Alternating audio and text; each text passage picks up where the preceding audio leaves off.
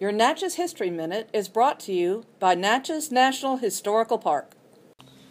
Born in Natchez in 1970, Cedric Tillman is a former professional American football player who played wide receiver for 4 seasons for the Denver Broncos and Jacksonville Jaguars.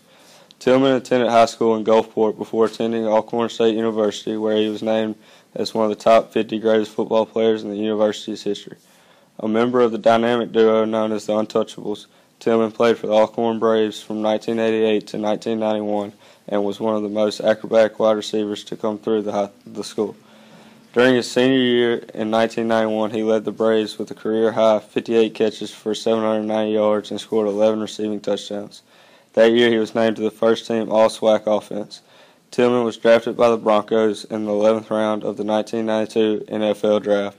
In his professional career, he had 87 receptions and 7 touchdowns with a total of 1,227 receiving yards.